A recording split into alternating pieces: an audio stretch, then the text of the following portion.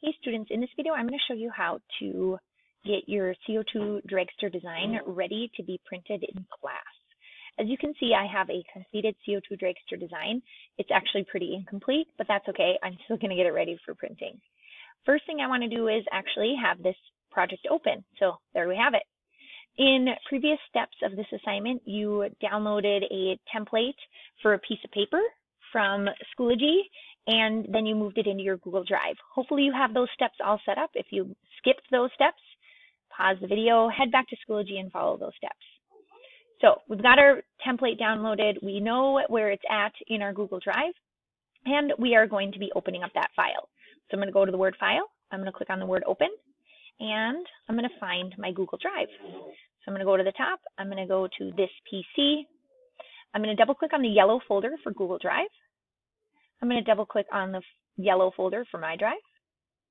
And then I'm going to wait for my drive to load. Remember, your drive is going to load way faster if you have a cleaned up Google Drive. If you have a messy Google Drive, it will take forever to load. Now I'm going to double click on curriculum. Or no, sorry, I'm going to double click on distance learning. You're going to look in your folder where you have sorted it. I put mine in this distance learning folder, and I put my next file into my CAD folder, which was part of your directions. Now I'm going to be opening up this one that has the little paper right here, and I'm going to go to Dragster Drawing Template. I'm going to select it, and I'm going to click on Open. The way this template was created, I have a little logo in there, and every time I open up this file, I have to resolve a link. It's super easy. All you do is click on the X in the top corner of that window. Now, my new template will take a moment to load, and bam, here it is. Next thing I'm going to do is I'm just going to confirm that my dragster block is still open, and then I'm going to go to my drawing, my dragster drawing. My drawing is blank except for a title block, which is the lines around the outside, and then some information in the bottom. Really easy to get your drawing set with your design. What you're going to do is go up to the top corner right below the word File and click on the tool Base.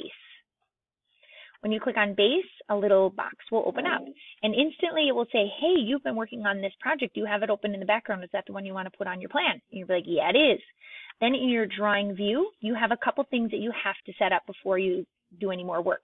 We have to change our scale from 1/2, which is always going to be the default, to 1:1. So I'm going to set it up 1:1. The reason we want it 1:1 is because we're going to be printing this out and then tracing it onto our block in class. So I put my plan in, boom, there it goes. Now I want my side view, and just like we did on our paper drawing, I want my top view. So now I have both views. They are side by side. I don't need any other views. Notice that neither part of my view is touching these lines anywhere on the edge. Nothing is hitting this line as well. So I have my two views. All I need to do is click on OK. Now remember, Inventor does not automatically save. So I'm going to click on my little save icon, and I am ready for the next step, which will be in our next video.